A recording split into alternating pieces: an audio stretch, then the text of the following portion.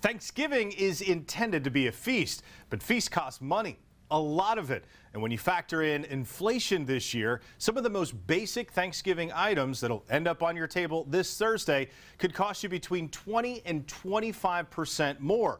That is a huge, huge increase, but it can make the difference when it comes to the end cost of your overall meal. So what if I told you you could make turkey, gravy, and 4 super simple sides for less than $60 and guaranteed to serve between 8 and 10 people? That is a huge amount of savings. It is super easy. Let's get started. We begin where you actually should when it comes to doing anything, from painting to cooking to snow removal. It's all about the prep.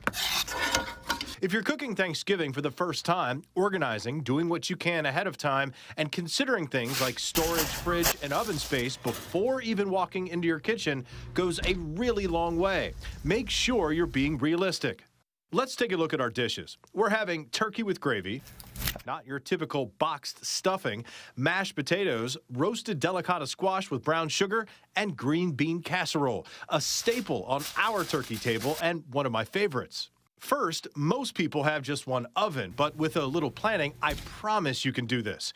With one oven, you'll need to cook in a certain order, so we'll start with the side dishes, which can be warmed up in the oven when your turkey is resting.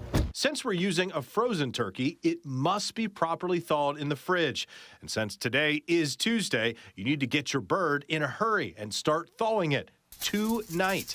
2 of the 4 sides, the green bean casserole and the stuffing, cook at 350 degrees. So I'll do those at the same time. Then, while I start the mashed potatoes, I'll prep and roast off the squash. If your oven is big enough, you can cook the turkey on the lowest rack and then cook the casseroles on the upper rack, the last hour or so of cooking. If that's the case, start with the squash and the potatoes, and then you can hold them and rewarm when the turkey rests. Strain and separate the turkey drippings, and then make the gravy. Let's review. A 12-pound frozen turkey is just $7. Add celery, onions, carrots, and chicken stock for roasting for a total of just $22.77. Add another $4.50 for the gravy. A twin pack of stovetop is less than $4. Add onion, celery, and mushrooms for a total of just $9.47.